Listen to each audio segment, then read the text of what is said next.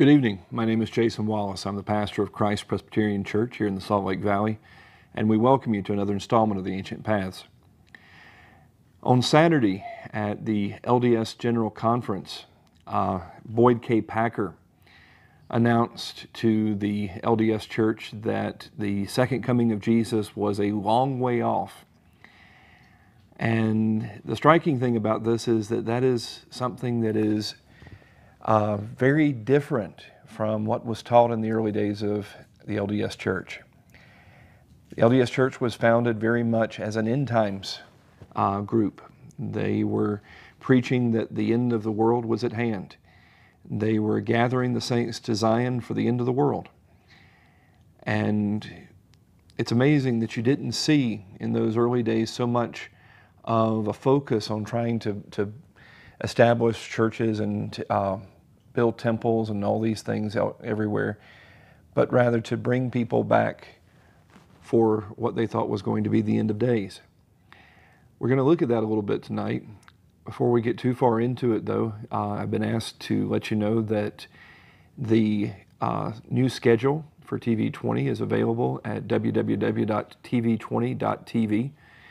And you can find that on the internet. You can also give a call here to 801-973-TV20. That's 801-973-8820.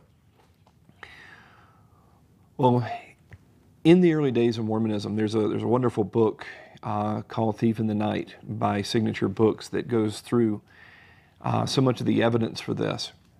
In the early days of Mormonism, you see this constant drumbeat of impending judgment.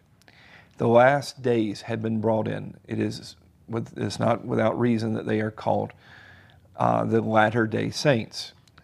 They believe that this was the final ingathering before the coming of Christ.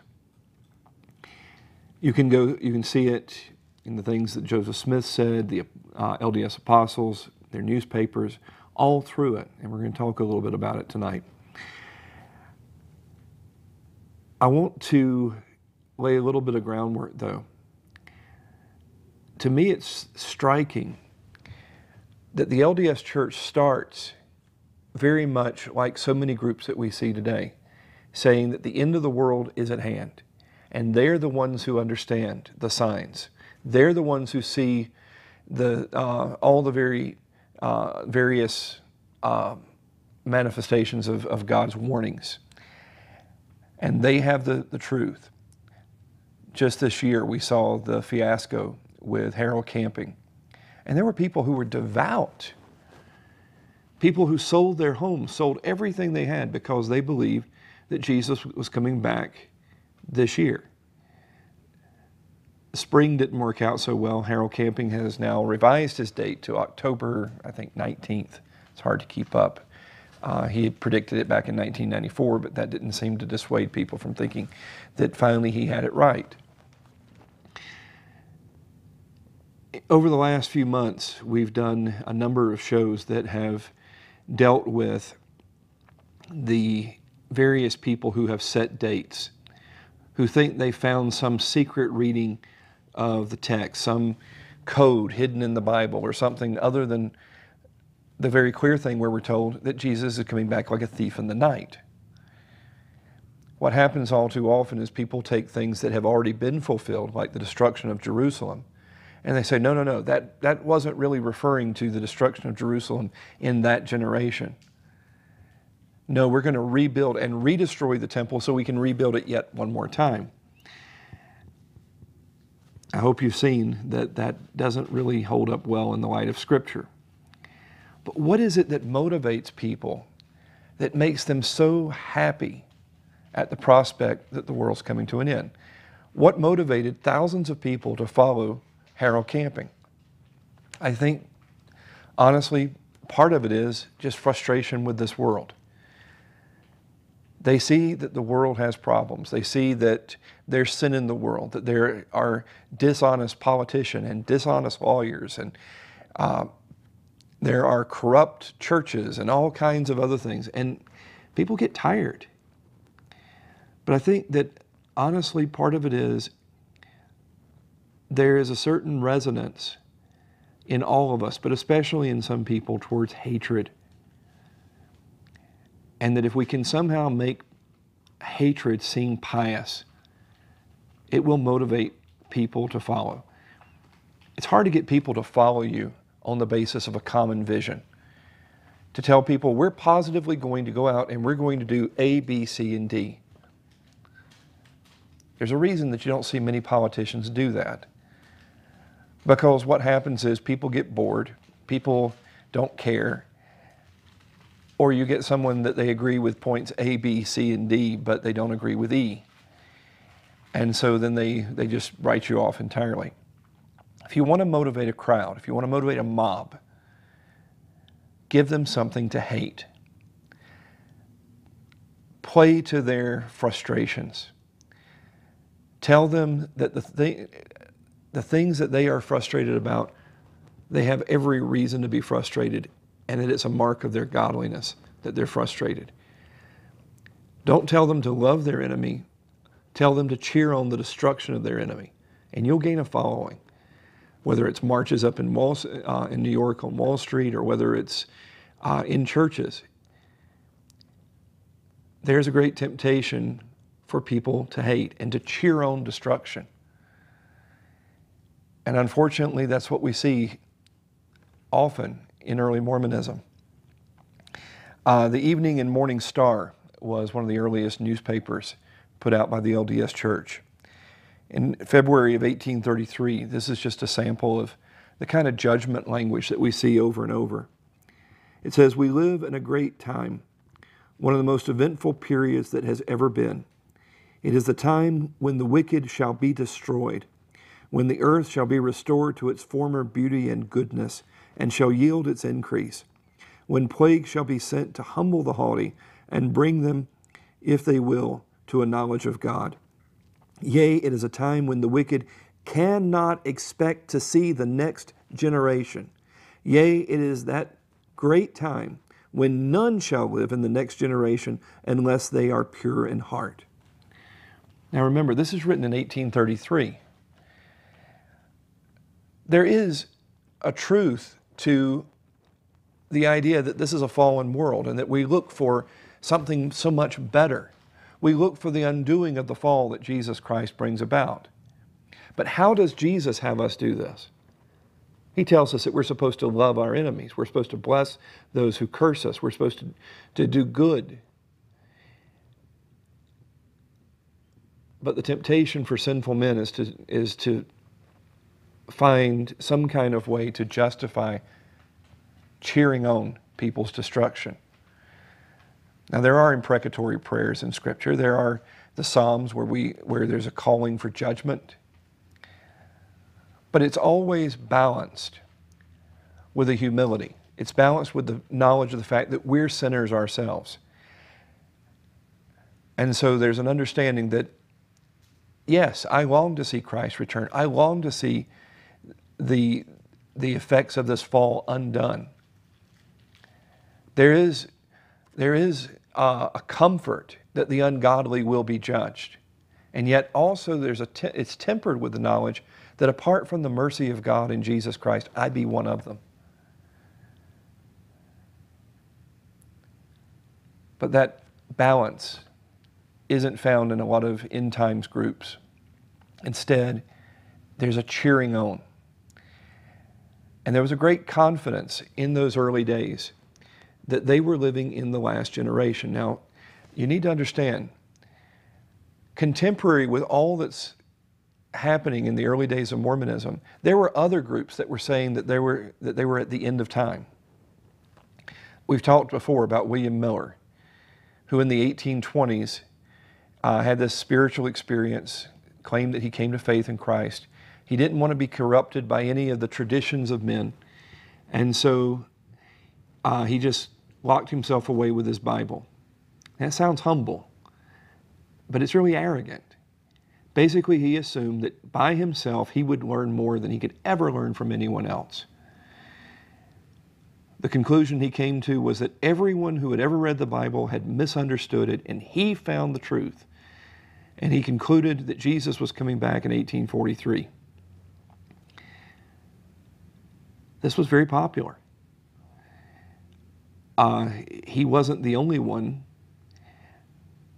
And you read Oliver Cowdery, one of the scribe for the Book of Mormon, one of the three witnesses. He confessed that he fully expected the world to end within 15 years. After the election of one of the presidents, he said that he did not expect to ever see another president elected in the United States. When this was written in this Evening and Morning Star, remember it's written in 1833, this is the last generation. They said there, the wicked cannot expect to see the next generation. And it says, none shall live in the next generation unless they be pure in heart. Has that happened? We see over and over these promises of judgment. And we see the time of that judgment being very close. Now, early on, it seems that there was much more of this immediate expectation, but Joseph Smith then began to move it further out and seemed to settle on the date around 1890. Apostle George A. Smith, in the Journal of Discourses back in 1862, confessed frankly that in the 1830s, many of the Latter-day Saints believed that the world was going to end in 9 or 10 years. That was the common belief, according to George A. Smith. That's what he preached at the tabernacle during conference.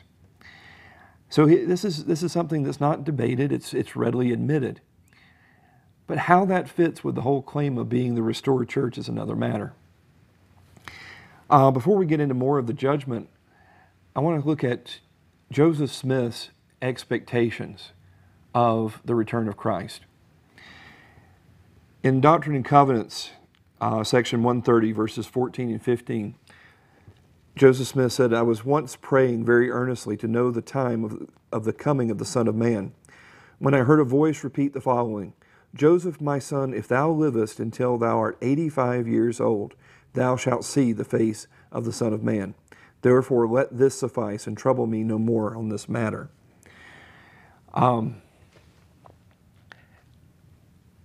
Does God know? I mean, according to Psalms, Joseph's days were numbered before there was yet one of them. But here the expectation is if Joseph lives to the age of 85, roughly 1890, that is going to be, he's going to see Christ. And you see this expectation repeated over and over. The people who heard him, people like Oliver Huntington, they understood that based on what Joseph Smith said, they should be expecting to see Jesus in 1890. But unfortunately, like so many of the other prophecies, when they didn't come true, just like the followers of Harold Camping weren't dissuaded, just like the followers of William Miller weren't dissuaded, but went on to found the Seventh-day Adventist and the Jehovah's Witnesses,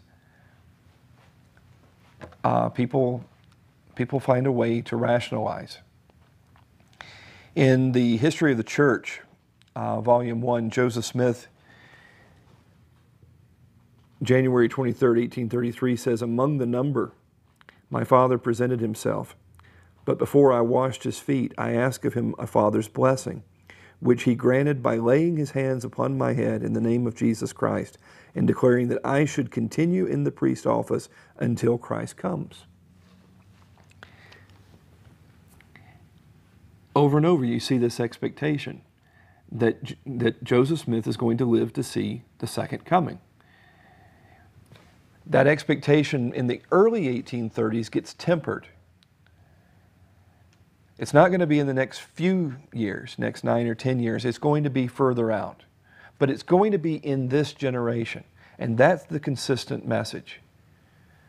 Just like we've seen Pat Robertson teaching that the last generation was during the 80s, Jack Van Impe with his false prophecies and all these others. It's the same kind of thing. They're telling people that yours is the last generation. And it appeals to people. Because it's hard to be a link in a chain. It's hard to have to lay the foundations for generations to come.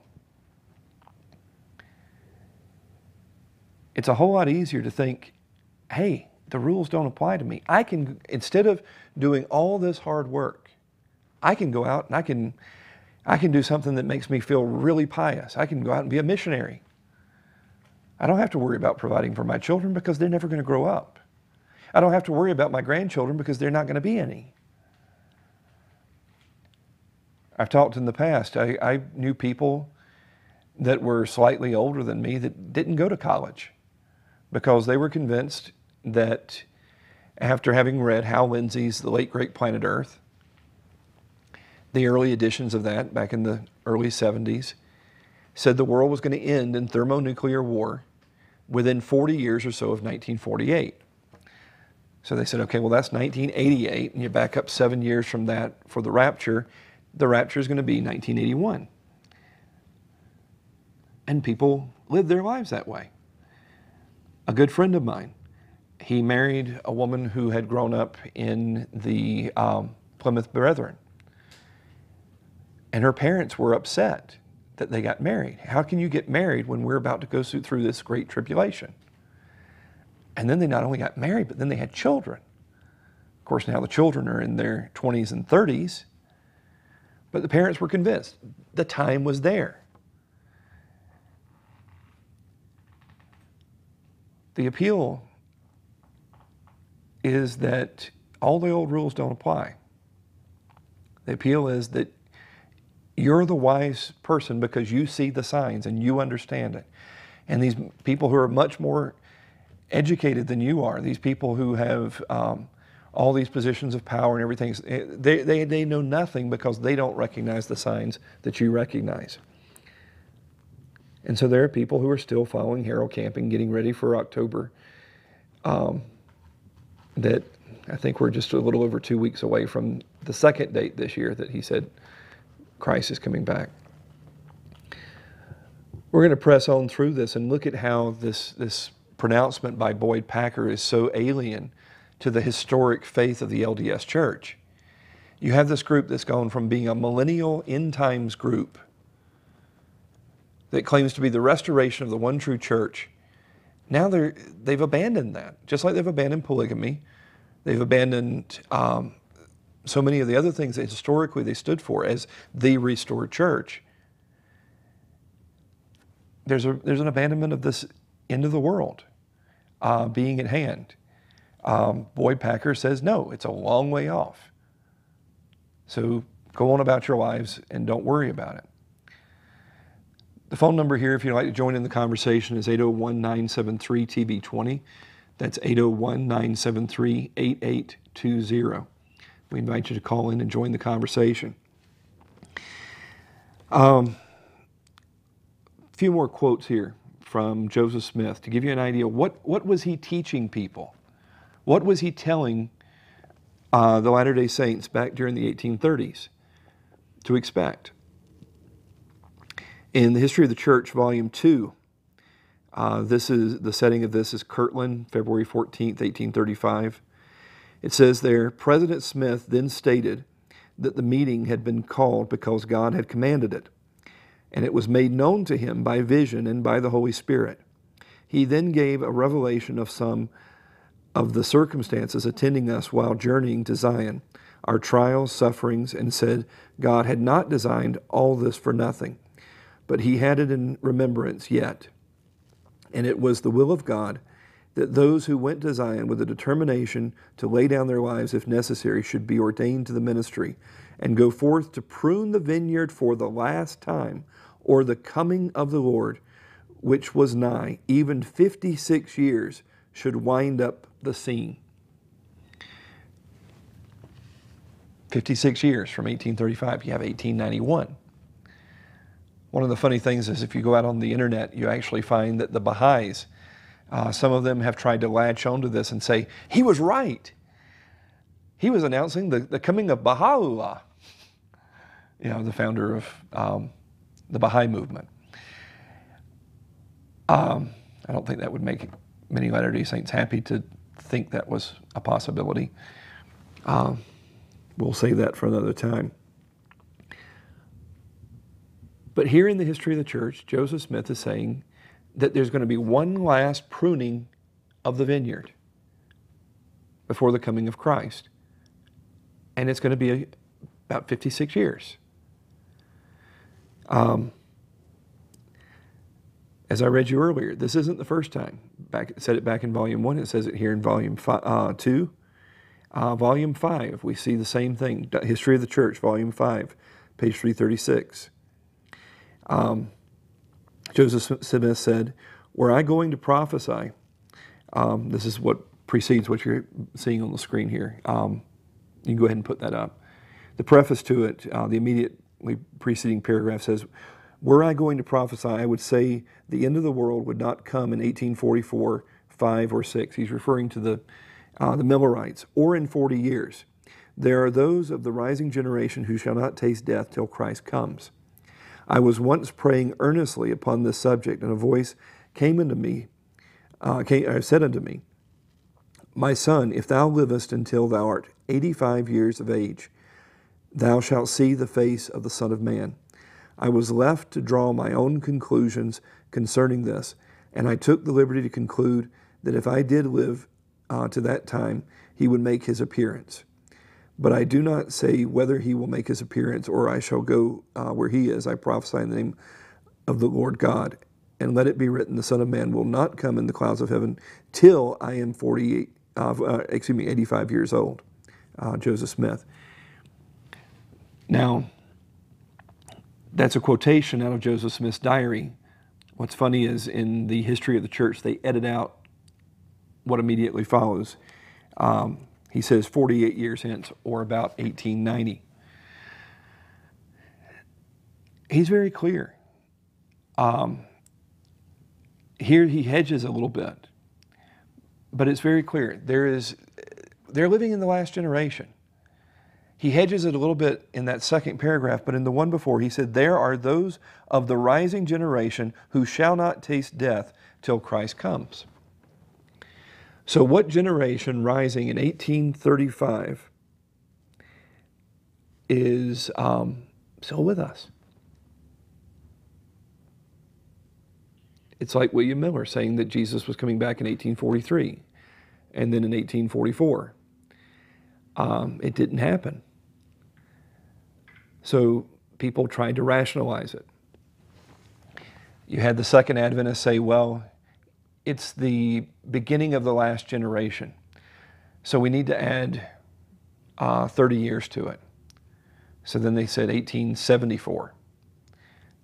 When that didn't work out, one of the leaders, a man by the name of Charles Taze Russell, he said, well, 30 years really isn't long enough for a generation. It should be 70 years. And he started something known as the International Bible Students and published the Watchtower Tract and Bible Society was the publishing arm of that. Became the Jehovah's Witnesses. They were convinced that 1914 was the date, and they went around declaring millions now living will never die. 1914 came and went. What happened? They changed it to 1918, and then to 1925, then to 1941, and then to 1973, I think it was, 1978. They've backed off this to a great extent. It's now just at hand. But it's the same kind of mindset. And I think it's significant that you see this shift in the LDS Church. You've gone from this imminent judgment where everyone who disagrees with them is being condemned to judgment, to now where the judgment's way off and they want to get along with everyone. You know, we're Christians too. When did the LDS Church start officially recognizing other groups as legitimate churches? Every missionary I've met goes through the first vision and says Joseph Smith was to join none of the churches because all their professors were corrupt and all their creeds were an abomination.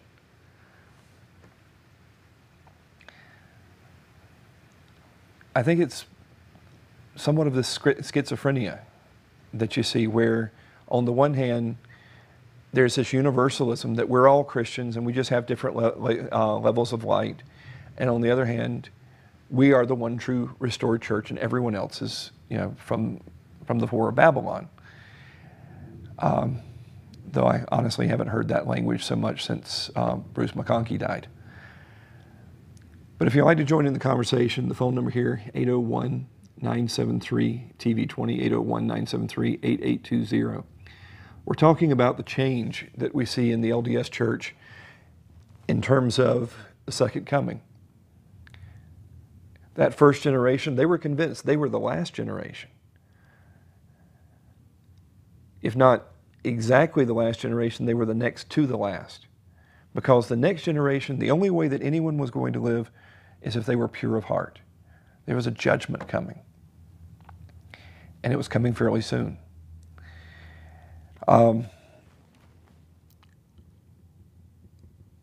Parley Pratt is one of my favorites among the early Latter-day Saints.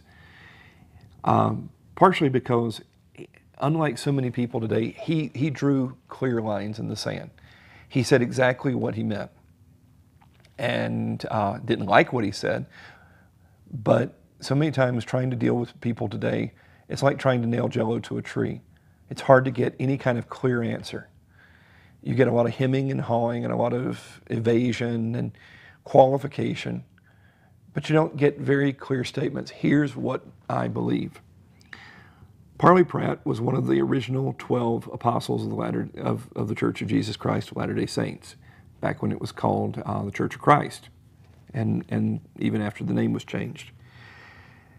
He wrote a response to a critic of the Mormon Church called Mormonism Unveiled, Truth Vindicated. He's responding to another book called Mormonism Unveiled.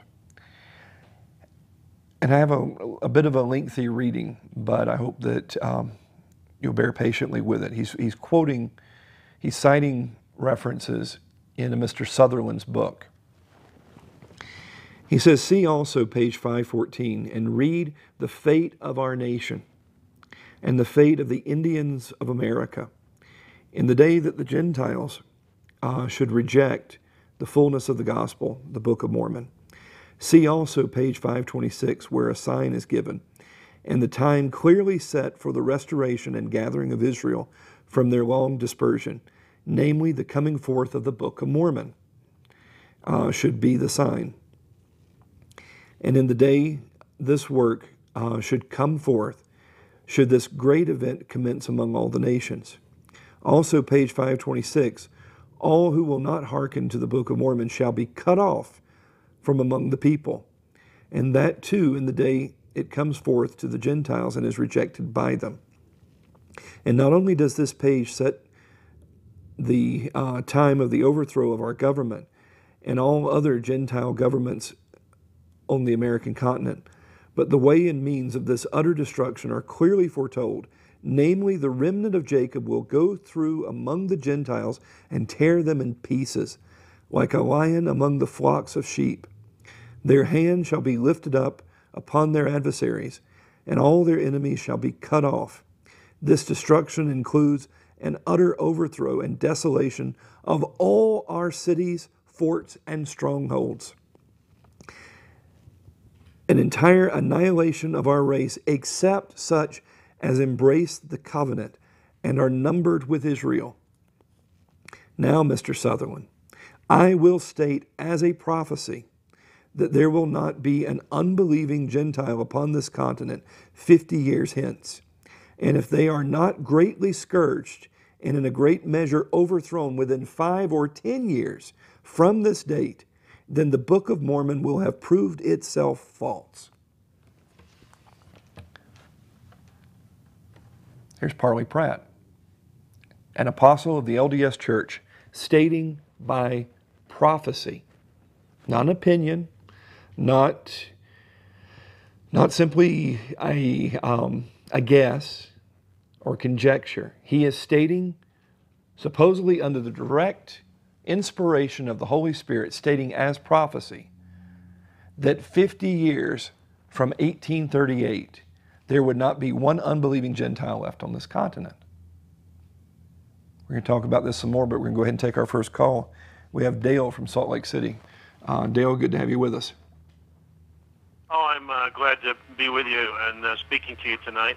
I have not heard you on the television, seen you on the television before, so I don't know much about you, but I'm glad you read that quote, because it's so important in understanding the passivity with which the people of Utah have responded to the Reconquista. I grew up in Mormonism, and there's a seed of self-annihilation, or at least acquiescence to annihilation, that's planted in every mind. I don't know about the kids coming up today, but we all knew we had kind of a death wish going once the Lamanites got up on their hind legs and gave us what was going to be our comeuppance. But I had a question for you prior to hearing you talk about that, and I presume you're of a Christian faith at this point? Yes, I'm the pastor of Christ Presbyterian Church here in the Valley. Well, Pastor, what I have a problem with in understanding Christians is that there's a huge amount of evidence and information available. Things like the Saga of Gilgamesh, other Sumerian writings, that pretty clearly show that the Old Testament writers were, what we would call plagiarists today. They didn't really attribute back then; that wasn't a custom, but they at least did not indicate that they were transmitting information that was already centuries or millennia old when they talked about the creation, Dale, what have you. Dale. They just sort of were quiet about that at least, and at worst they claimed to have been the mouthpiece of God. Now, how can you ignore that, and why doesn't that sort of impeach some of your foundation as a Bible believer? Dale, number one, it's the Epic of Gilgamesh, not the Saga. Yes, thank you. Why don't you lay out the parallels that you think are so clear there? Well, I don't pretend to be a scholar on the subject. Obviously, I got the name wrong, but... Well, no, wait a minute. What? All right, well, let's talk about substance. What parallels are there? One at you. What plagiarism is there? Again, plagiarism is a modern concept, and but I think there's something odd about being able to read the whole Bible, and these folks attributing what they're writing to being, the words of God as given to them, when the details about the flood and many other details that are in the first 5 books of the Old Testament are in Sumerian writings. Can you name any of the others? The Garden of Eden, the flood, the great wasting of the earth, and all that. It's quite a bit of detail from what I understand. I don't read Sumerian, but this is what I've read. Can you name any other? Can you name any of these other ancient Near Eastern works? No. Okay. I would encourage you to read the Enuma Elish. You can go back and read a whole host of these ancient Near Eastern writings. All that you really mentioned of substance is that there's a mention of a flood. Now, if the flood is historical, I don't think it's surprising that we find references to floods in other cultures, because they're all survivors through Noah of the flood. The fact that we have a flood, which I hope I'm not confusing, it's been a while since I've read them, but the Enuma Elish and Epic of Gilgamesh, and there's a few others, but those are the main two. The reason for the flood is that you have this group of gods that are bothered by the noise that are being made by the people below. And so they flood them and destroy them. Other than the fact that you have a flood, nothing else is parallel. Now, the fact that there actually is a historical flood, rather than this shaking my confidence in the scriptures, it actually confirms it because, or helps confirm it, because you would expect that other groups are going to recognize some historical truths. Just the fact that I disagree with Jehovah's Witnesses on a whole host of things doesn't mean that we disagree whether Charles Taze Russell was a historic figure or not. The fact that they would agree that Jesus is a historic figure. Of course, they try to remake him into something very different from what the Bible teaches. But I'm not shaken by the fact that they also agree that there's a historic figure. Dale, the reality is that you do see in the Old Testament a recognition of many of the things that were being taught around them. There's polemics against some of these pagan groups. When you get to the Psalms, you find that one of the Psalms was actually written before David in praise of Baal. Sure. But it wasn't that they were plagiarizing. What happens, I forget which psalm it is offhand, but they take a psalm of Baal and completely turn it about and praise God with it. And it's meant as a polemic against Baal, as well as giving glory to God. So to just simply say, which I've heard numerous times, people say, well, there's just so many parallels. It's like, have you ever read them? I have. And and there's such a difference. I mean, it's like the people try to say, well, the New Testament doesn't include all these books of the Bible that it should include. Right. And it's like, have you ever read them? Some of them that you'll see put forward were never pretended to be apostolic. Things like First Clement. It's simply a letter from the Bishop of Rome, Clement, to the church in Corinth. It doesn't teach anything heretical. It's just a letter encouraging them and pointing them, by the way, back to what Paul had written in his, I believe, first epistle to Corinth. But when you start getting into the more Gnostic kind of stuff, like the Gospel of Judas was real popular, National Geographic Channel a few years ago. If you actually bother to read it, it is the biggest bunch of garbage that you ever read. Pastor, if I interrupt you, I'm a little confused by watching your image that's coming at me at one moment and your voice, which is slightly delayed. I haven't done this before. But if I could just throw a couple other things at you, and then I'll. Well, I'd like to stay on topic if we could. If you have a question about the second coming, let's focus on that. But if not, we need to move on. Well, let me suggest that I'll bone up on my Gilgamesh information a little bit, and perhaps call you again. Would that be okay? You can call me off air as well. Right. Please understand this. But Pastor, one last thing, if I may, then the Gilgamesh thing, the problem with it is not so much that the Hebrew prophets are perhaps describing the same event, but it's that their timing, I mean, the dating of the thing, as I understand that the Gilgamesh or the Hebrew prophets would have said that the flood happened sometime obviously post Adam and Eve, so we're talking about later than 4000 BC, according to them. The writers of the Epic of Gilgamesh were writing before that, as I understand it. And I'll let you comment, and I'll just call you again next week. Okay, thank you. Thanks. It's funny the different directions we end up, but I appreciate the call. No, Epic of Gilgamesh is written long before Moses. But Moses is writing about something that had happened long, long before. Moses is writing roughly thousands of years after the event. The fact that Epic of Gilgamesh is written before that, also describing something in ancient history, doesn't mean that Moses stole it from the Sumerians.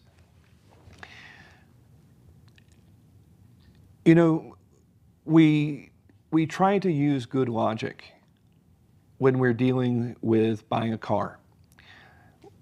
We try to use good logic in terms of a whole host of things. But I see very little of it, and I'm not ragging on Dale here, but I don't see a great deal of it when people deal with the Bible. Most of the critics that I have spoken with about the Bible, they know next to nothing about the Bible. They may actually can remember one or two of their supposed contradictions, which are generally dealt with very easily. But we had a couple of LDS missionaries come up to our door a week and a half ago, maybe 2 weeks now. And they were speaking, and they wanted to know what I thought of the LDS church. And I said, I respect my LDS neighbors. I think that they're good neighbors. I think that there are many good things about the culture here, but as a religion, it's the wrong God and the wrong gospel. And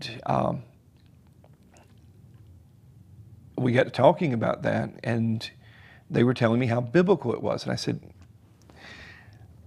if you don't mind my asking, I said, let me ask you a few basic questions. I said, who wrote Titus?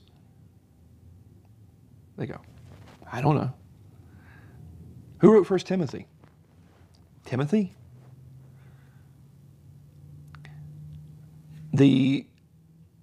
Paul's epistle to the Galatians, it deals with a major heresy in the early church. It's really focused on one major subject. What was it?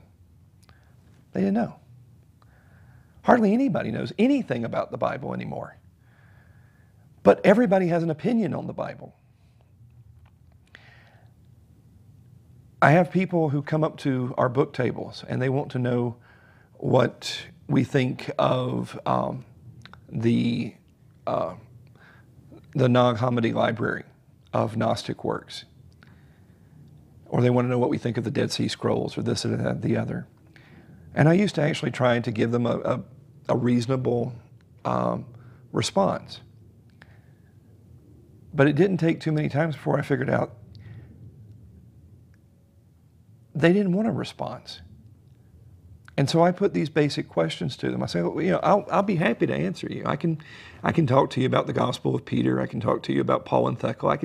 I actually know a decent amount. I'm not a scholar, but I know a decent amount about the Gnostic writings, and I know a decent amount about the Dead Sea Scrolls and the Qumran community and things like this. So I can actually discuss that with you. But do you know Bible 101? Do you know grammar school content about the Bible? And it became very obvious that none of them ever did. No one who ever came up to our book table asking me about the Nag Hammadi library had ever even bothered to read it. At least they all said they knew the Bible, they all said they read it, but none of them could answer even the most basic questions about it. I'll put the question to you. Do you know the Ten Commandments? You may think you do. Can you actually sit down and you don't have to do them in order, you don't have to do the full form, but can you name all 10 commandments? And yet people think they know the Bible. And they think that they can make a judgment about it based on the most superficial information imaginable. I would encourage you, please read the Bible for yourself. Realize that people have died to be able to have this. I could give you the gruesome stories about, the Viet Cong using it as toilet paper, and the prisoners carefully trying to retrieve pages and clean them so they'd have a Bible.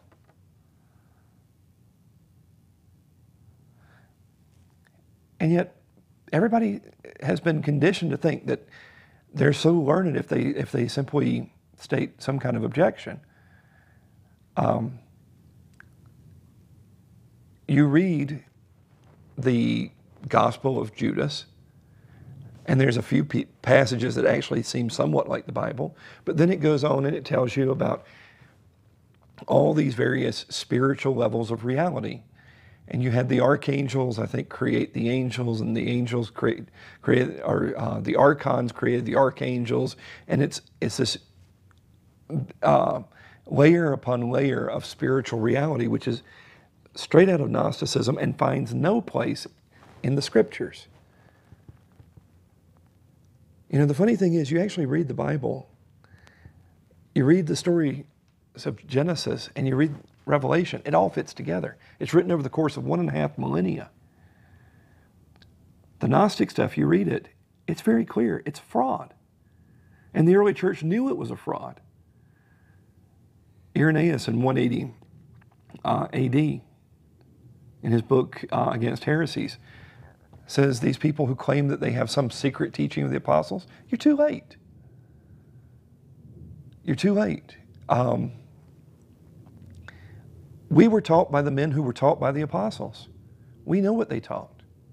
We have the books that they gave us. When we compare what you give us to them, it's like reading Hitchhiker's Guide to the Universe versus reading the Gospel of Matthew. It's clear they don't come from the same author. Anyway, we're going to squeeze in another call. We have Dave from Salt Lake City. Dave, good to have you with us. Hey, thank you very much. Hey, I have a question. It might be a little bit off topic for the night, but... We seem to have wandered a bit tonight. Go ahead. Okay, so what I was wondering, I've been taking a class in paganism, and one of the teacher had told us that a lot of he couldn't think of any traditions of Christmas that were not pagan. And I heard you mention the Jehovah's Witnesses and how they, we all know that they don't celebrate Christmas. Mm-hmm. What is your, do you have an answer for that? I mean, is there anything about Christmas that we celebrate now as Christians that does not have a pagan root? Actually, not a whole lot, honestly. The Reformed churches, on the continent, you would have them still celebrate to some degree. But the British churches, the Presbyterian churches in Scotland, the Puritans in England, they would not celebrate Christmas. In fact, they would purposely preach on anything else if Sunday fell on Christmas. One of the ministers in our denomination was a Scotsman by the name of John Murray, and his famous quote was, "All good Scotsmen plow their fields on Christmas Day as a witness to their Catholic neighbors." Essentially, Christmas wasn't even celebrated a whole lot in America other than amongst the Germans and a little bit by the English, but until the Victorian era, because of, was it Prince Albert was married to Queen Victoria, and he was German, and the Germans, the Lutherans, had continued to celebrate Christmas. But many of the Reformation Protestants would not celebrate Christmas. And if they did, only in a restrained way. Because when you go back to the roots of it, it is pagan. The celebration of the winter solstice was Sol Invictus, the invincible sun. The days get shorter and shorter. What happens when Christianity tries to deal with a pagan world is that often there's this temptation to compromise and to bring in these traditions and to wrap them in Christian garb. You see it today. Historically, when given a choice between watching a football game and worshiping Almighty God, people would have chosen the latter.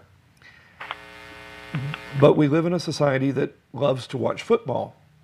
So what many churches have done is they can't either cancel their Sunday evening service so that people can stay home and watch football, or they have them come down and they all watch the football game together rather than worship God on the Lord's Day.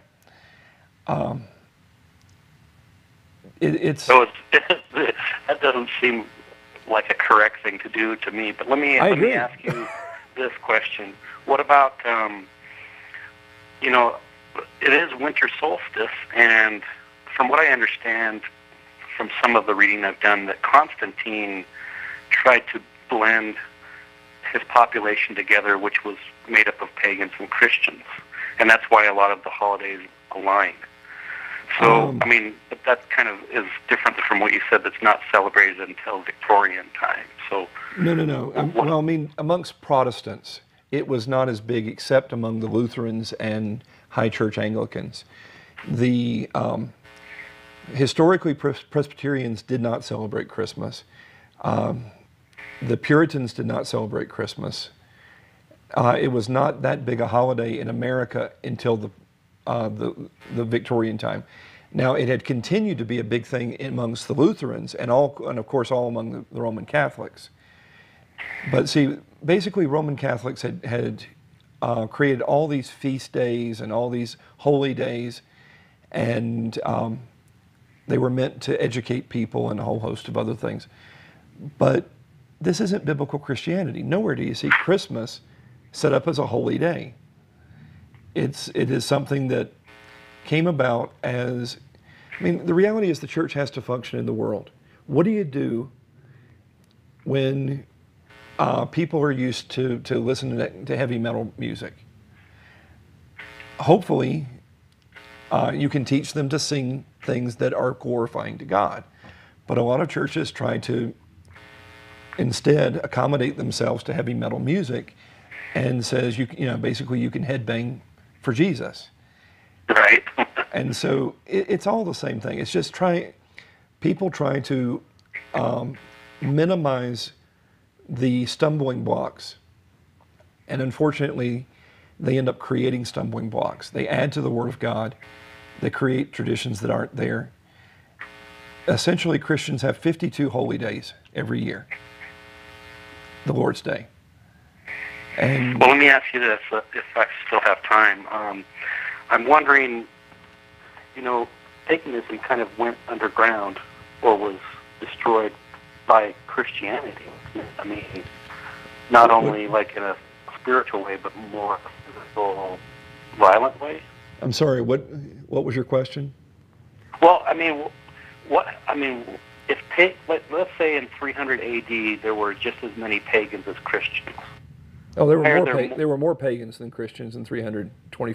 You're thinking 312 AD, conversion of Constantine. Why are there more Christians now than pagans? What happened to all the pagans? Who says there are? Were they killed? No. What? We've got 3 minutes left. What has happened is that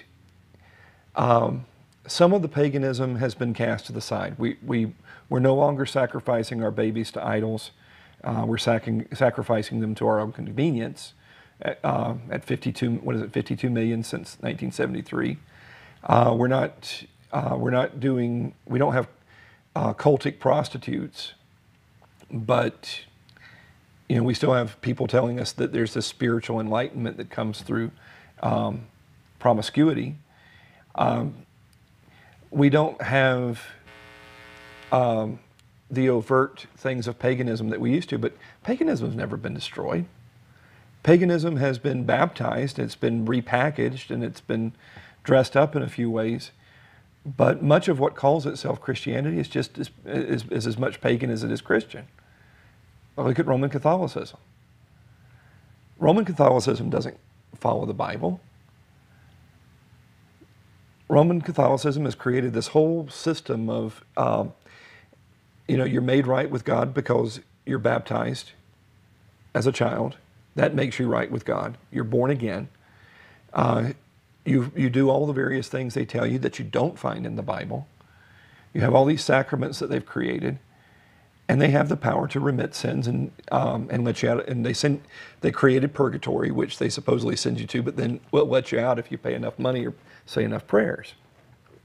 Well, I guess I'm kind of confused now because it seems to me like there's Dave, I would encourage not much Christian left, or according to the way you would define it, or it's defined differently than I had always thought, because I would think Catholics would be considered Christian as well as Lutherans and Protestants and Baptists and so forth. Dave, long story short, we're not in a post-Christian age, we're in a pre-Christian age. We have come a long way to where a third of the world gives at least lip service to Jesus Christ. That's a long way from the upper room. I have to let you go, but I encourage you to call me anytime. The church number is 801-969-7948. Thomas Leonard, personal physician to Henry VIII, learned to read Greek so he could read the Greek New Testament. And he wrote in his diary, if these are the Gospels, we are no Christians. This is the standard. God has spoken, but everyone wants to do what seems right in their own eyes. We need to actually go back to the Bible. Unfortunately, we've reached the end of the show. Hopefully these other things have been helpful, but I think we also need to remember Christ is coming back and we should look forward to it. But it doesn't mean we have to try to invent ways of twisting the Bible to our own ends. We invite you to worship with us Sunday mornings at 11 a.m., Sunday evenings at 5:30 p.m.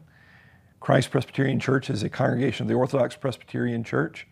We meet at 8630 West, 2700 South. That's Main Street, Magna, as I said, 11 a.m., 5:30 p.m. We have a sister congregation.